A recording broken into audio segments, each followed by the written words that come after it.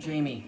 I am creating a video series that is an overview of all of the different bags that I currently build. A lot of the bags that I'm going to show in these videos have options that have been selected by the customer, and in this case there are several options that this customer has chosen. They've requested a main flap buckle. They've requested an under flap extra storage pocket for leaders and terminal tackle, and they've requested an extra tube set for the front pouch.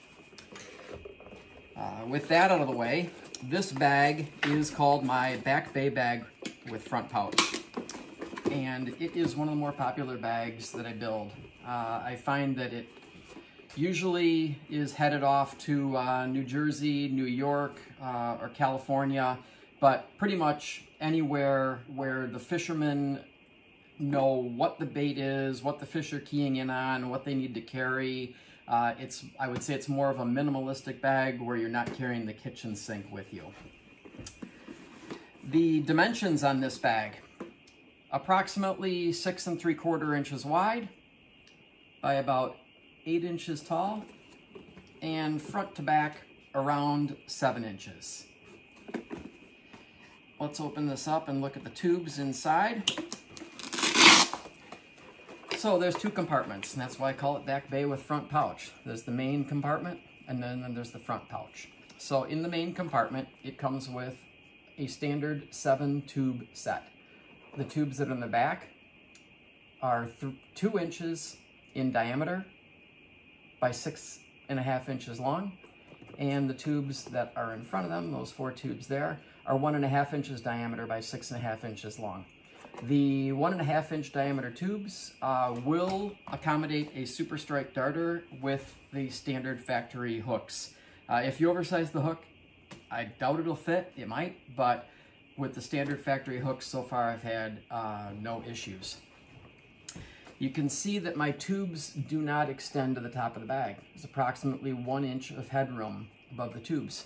And that's so that when you hang a lure by the front set of treble hooks, there is space for the nose of the lure so that it doesn't tent up the top of the bag. So the front pouch here, it has 4 bucktail slots, and there's spaces behind the bucktail slots to hang tins. As I said, this customer requested an optional tube set for the front pouch. You can see the front pouch is a little bit shorter than the main bag. So these tubes are 5.5 inches in length by 1.5 inches in diameter. They're perfect for like SP minnows and similar profile lures to that. So all of my bags come with an adjustable and removable shoulder strap. So let's get the shoulder strap out of the way here. So in addition to the shoulder strap, you also have the option of using this as a belt bag. And I put belt loops on the back of my bags. Back bay series of bags have the belt loops positioned at the top of the bag, and that is so the bag hangs more naturally. The center of gravity on these shorter bags tends to be towards the center of the bag, so that early on I built these with belt loops in the middle, and they had a tendency to want to tip away from the body when they're on your belt. They now hang much more naturally with the belt loops at the top of the bag. In addition to the belt loops, there are stainless steel D-rings on the back of the bag. And that is so that if you're using the bag as a shoulder bag, when you cast, many of you may know that your bag has a tendency to want to swing around your body on a cast. So by putting a clip on your belt, you can clip a D-ring to the belt and minimize the bag rotating around your body when you cast. Also standard on my back bay bags is a main flap leader pocket. Perfect storage space for pre-tied leaders and terminal tackle, and there are also stainless steel drainage grommets. The bottom of the back bay bag with front pouch, there are a total of 14 stainless steel drainage grommets, and they get rid of the water quickly out of here. The tubes, obviously the caps and the tubes are also drilled out for drainage. And then on the sides of all my shoulder bags, I have my Buddy Lock attachment system for accessories, which is part of my patent on my bag. I've got a Buddy Lock pliers sheath, which is designed for the Van Staal 7-inch pliers.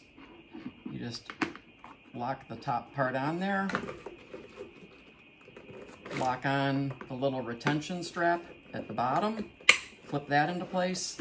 That retention strap keeps the accessory from being able to twist off inadvertently. Then maybe you need more space, more lures to carry. So I also built another accessory called an add-a-tube. Take that, lock it on the other side,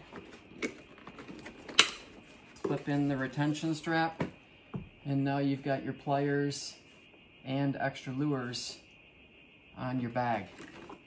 So if you're looking for a compact bag, you don't need to carry the kitchen sink, you know what bait the fish are keying in on, the Back Bay bag with front pouch might just be the bag for you.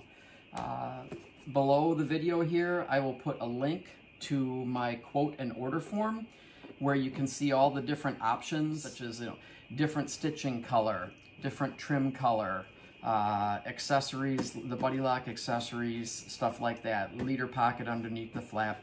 I have a bunch of different options and accessories that I build. So thank you very much for watching, and I look forward to building a bag for you.